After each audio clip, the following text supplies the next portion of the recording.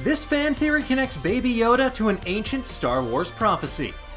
This is the way, Star Wars fans, because after months and months of sadly staring out the window waiting for Giancarlo Esposito to throw us another Moff Gideon morsel, or for more news about fan-favorite characters like Boba Fett or Bo-Katan or Ahsoka Tano joining The Mandalorian, Disney finally threw us a bone.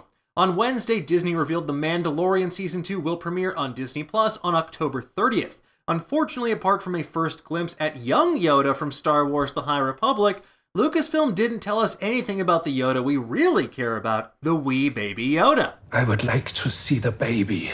Thankfully, there's a fan theory floating around the unknown regions of the internet that not only connects the wee Baby Yoda to an ancient Star Wars prophecy, but also explores Ahsoka Tano's role in The Mandalorian Season 2. So strap on your Beskar foil hats as we break it all down.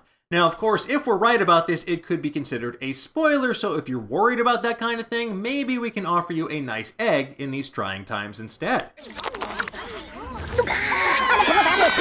The theory, which we spotted via Esquire, comes from Reddit user Andre Loga, and it relies heavily on something that may be familiar to Clone Wars fans, the Mortis arc. It's a Season 3 Clone Wars story about the never-ending struggle to bring balance to the Force. And while allegorical in nature, the Mortis arc can also be seen as a prophecy that relates to the cyclical nature of the galaxy far, far away.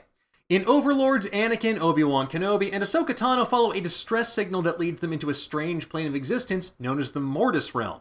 It's a world ruled over by three godlike force-wielding beings, the Father, the Son, and the Daughter. The Father, who represents balance, constantly struggles to maintain equilibrium between his daughter, who represents the light side of the Force, and his son, who represents the dark side of the Force. Now, as it turns out, the Father is actually the one who sent the distress signal in the first place because he's dying.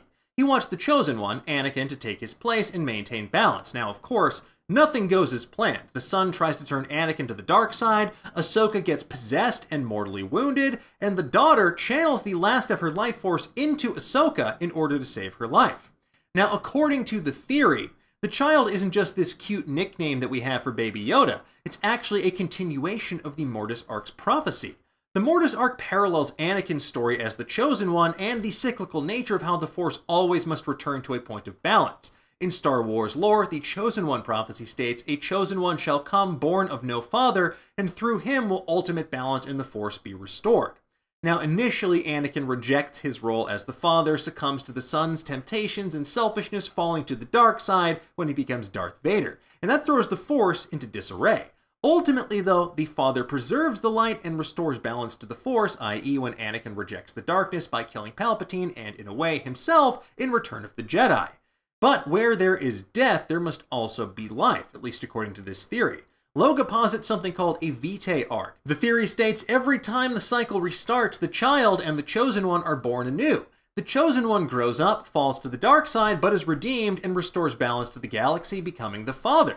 The child, still just a baby, lives on to centuries later train the one who will turn the next Chosen One back to the light side. Now, as many Star Wars mathematicians have already deduced, Baby Yoda is 50 years old at the beginning of The Mandalorian, and that means that he would have been born in the same year as Anakin Skywalker. And given the longevity of Yoda's species, this would make them ideal candidates to serve as this childlike mentor figure. Meanwhile, you have Ahsoka Tano, who is imbued with the essence of the daughter and rocking some seriously Gandalf-esque robes, and she's apparently going to become the next evolution of the daughter, the mother. Now, the mother must raise the child, Baby Yoda, a creature made of both light and dark, to prepare him to mentor the next Chosen One.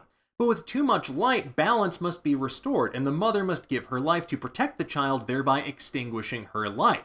And thus the cycle must continue. The child will grow up to guide the new Chosen One, aka the new Father. Now, an earlier version of Loga's theory states the child will actually become the father and create two new children, the son and the daughter, to restore balance. And that theory posits that maybe those new children could be Rey and Kylo Ren, which is a nice way to connect the idea of Force dyads to this long-standing bit of prophecy, even if things feel a bit wonky chronologically speaking. Now, there are certainly some issues with these theories. First of all, the idea that Dave Filoni would kill off his most beloved creation, Ahsoka Tano, just when she finally makes her way to live-action stardom, well, that feels a bit hard to swallow. But given that Baby Yoda can use Force healing, maybe it'll mean yet another death and resurrection for everyone's favorite Togruta. Now for people asking, what about Yaddle? First of all, great question. Second of all, the theorist counters that just as not every human is the chosen one, not every member of Yoda's species is going to be the child.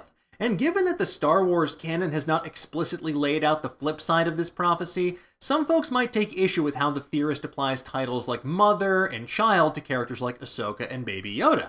Now, it's hard to take any prophecy literally because there's almost always some wiggle room, but I gotta admit, it's as compelling an argument as anything I've heard thus far, and it would give the cutest character in the galaxy far, far away a cosmic significance that feels oh so very Star Wars. But in the meantime, tell me, what do you think? Do you agree with this theory? What do you think Ahsoka Tano's role is going to be in The Mandalorian Season 2? Let's discuss in the comments below, and for the latest and greatest in the world of pop culture, make sure you head to Nerdist.com.